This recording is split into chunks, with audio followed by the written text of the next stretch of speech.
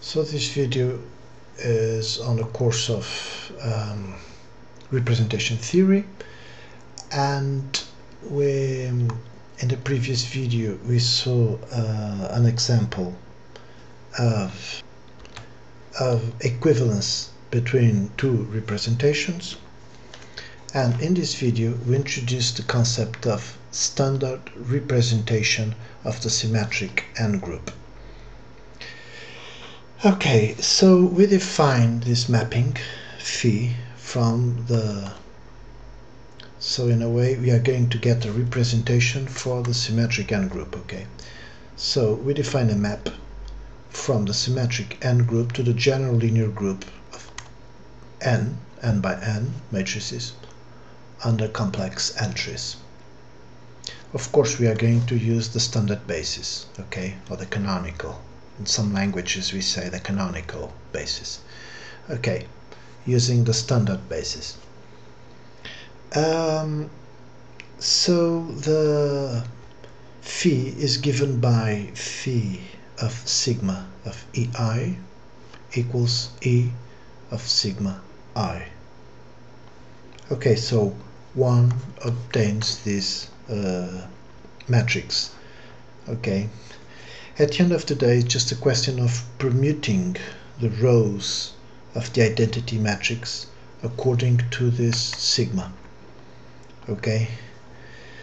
If I say this, nobody understands me, so the best thing is to give an example. So I'm going to, let me use an example. Let us say our group G is S. Let us use a small number. S3.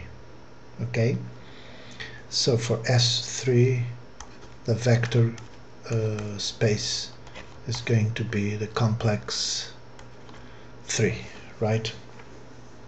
Okay, so so we have a representation and a vector group. Okay. Okay, now we need a representation. Okay, let's call it pi1, our representation. And we are going to apply the elements of S3 in the complex, in a matrices, in this case dimension 3 by 3. So we are on the standard basis. So the identity, meaning the permutation where 1 goes to 1, 2 goes to 2, 3 goes to 3, that's the identity of the group, right?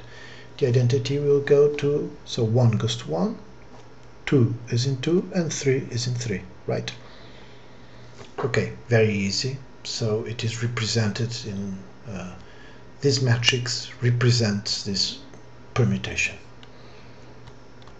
So here I'm using cyclic notation.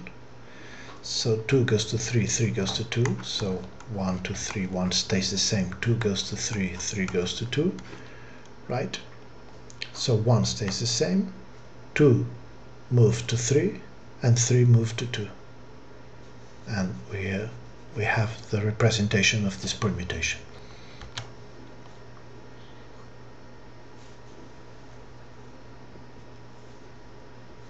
And now everything goes as expected. So 1 goes to 2, 2 goes to 1, 1 went to 2, 2 went to 1, 3 stays the same. 1 goes to 2 goes to 3, so 1 went to 3, 3 went to 1 went to 2, so 3 is in 2, and 2 goes to 3 goes to 1, so 2 goes to 1. Here you are. Okay. Okay, so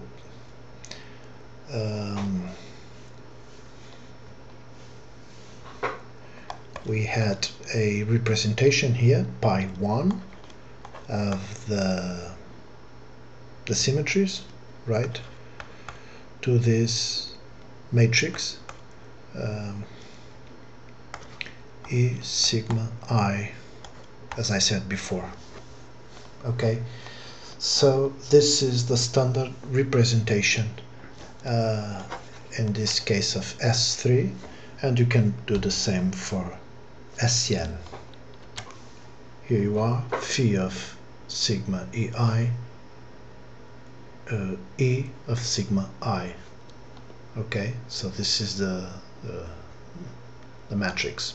Of course, in the standard basis, that's why we have these vectors 1, 0, 0. Right, we are using the standard basis. Okay, so this is the concept of standard representation of a symmetric n-group. Let me just give you a quick last note that will introduce my next video. You can see that phi of sigma E1 plus E2 plus En equals E of sigma 1 plus E of sigma 2 plus E of sigma n. Okay, but this is equal to E1, E2, En, right? This last equality, do not forget that the sigma is a permutation and addition is commutative, right? So this C of E1 plus En is invariant, and my next video is going to be about that, invariant under all phi of sigma. Okay, of course sigma in the symmetric n-group. Okay, so I'm going to introduce in the next video the concept of G invariant subspace.